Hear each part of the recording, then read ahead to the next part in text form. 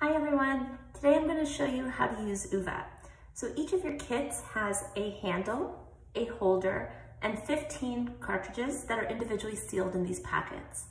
When you're ready to use an Oova test, and basically when the app is telling you to use it, you take one of these cartridges and you're going to rip it open and take the cartridge out.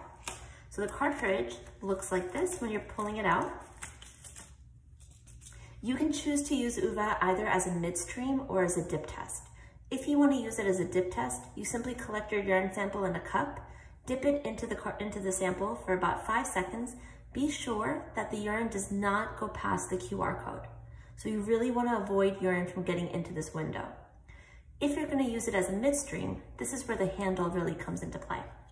So you can clip the cartridge onto your handle, and then when you're ready to provide the urine sample, be sure to flip it upside down and pee directly on this part.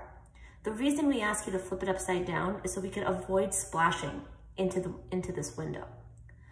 You have to hold it midstream for about 5 seconds, and then you can take it out, and we provided you with this holder so you can easily hang it here and let the test populate.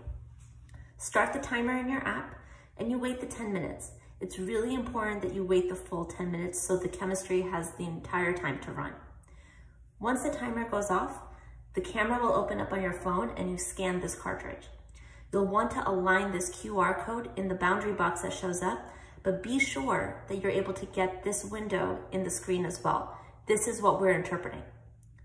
The app will actually scan this automatically for you and give you your results in seconds.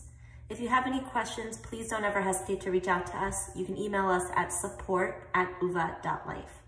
Thank you.